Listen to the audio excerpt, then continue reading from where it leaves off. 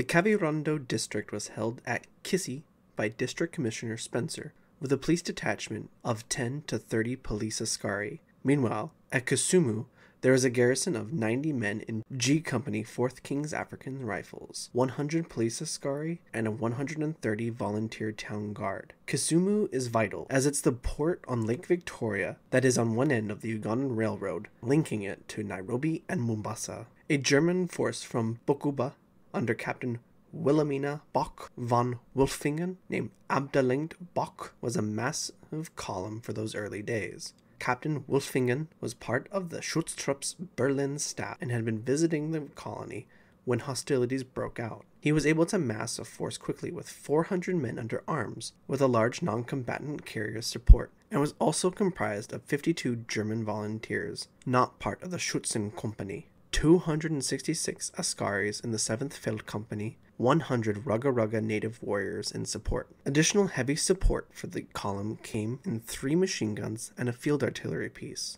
It's doubtful Vorbeck was truly aware of this force's size and its coming actions, as his focus was on the East African coast, Kilimanjaro area of operations, and raising new troops in August and September 1914. He simply calls it a small body. This massive column crossed into British East Africa on the east shore of Lake Victoria, under escort from the German steamer Mzee on the 5th of September. His first objective was the British Boma administrative building at Kissi. On the 9th of September, the column captured the village port of Karungu.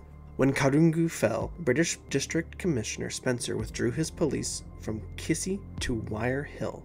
With news the Germans had crossed the border, Nairobi called on the neighboring British-Ugandan protectorate for aid. Uganda was already stretched thin, having sent an expedition to quell the Turkanan revolt. The protectorate scrambled and sent a total of 4 separate companies to the area, immediately dispatching C and D Company of the 4th King's African Rifles to Wire Hill to rally with G Company of the 4th King's African Rifles on the 11th of September, while the Reserve Company of the 4th King's African Rifles and a 90-man Ugandan police company were sent to Kindu.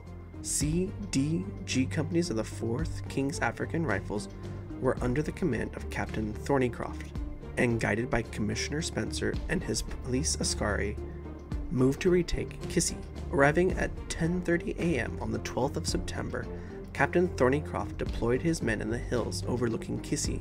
The British were able to witness the German occupiers holding a celebratory parade in the village. The German parade was quickly fired upon by the elevated British askaris from extreme distance. The German artillery piece tried to fire on the British in the hills, but by the time it had fired a pair of ranging shots, the entire German field gun crew was cut down by C Company's Lieutenant Mussen's machine gun. The Germans attempted to man their other heavy support weapons, but kept at bay by the British machine gun fire. Thornycroft at noon that day took half his company of askaris and attempted to roll the German flank, pushing the encroaching Germans skirmishing towards the British. Thornycroft attempted to push back the Germans in the thick brush. He had somewhat managed to do so. The Germans backed across the stream that separated the hills from the village when he himself was shot when the rifle barrels from both sides were touching and firing point-blank at one another. This sudden point-blank fire caused the British to fall back across the river. For the majority of the day, both sides simply fired back at one another. In the afternoon, G Company and Spencer's police were pushed back as the European Germans crossed the stream in a rush charge. With the flank collapsing, Mussen has the British forces withdraw back to Wire Hill. That night, coincidentally, the Reserve Company, 4th King's African Rifles, arrived at Wire Hill. Back at Kissi, Wolfingen struggles to compare his success of driving off the British with his tactical losses. There are 89 German dead, and himself wounded. Half of his European volunteers were dead, charging through the open brush. His heavy support pieces are now oversized paperweights. The crew's gone or heavily diminished. The Germans' black powder firearms giving away their positions were cited as the cause for the heavy losses. The native auxiliaries, Ruggas, and carriers are panicked.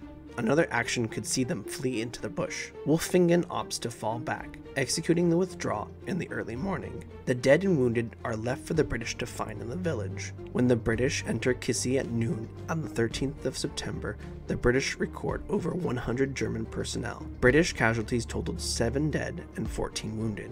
For a time, some of the local tribes saw these actions as an omen to a prophecy about the British being overthrown, led to a rise in native insurgent attacks at Homa and Karunangu being carried out. These stocks of goods were restored and shipped, and this movement seems to have been tired by October 1914. Meanwhile, the British weren't focused on putting this native unrest down. They were instead focused on chasing down Amdailung Bok,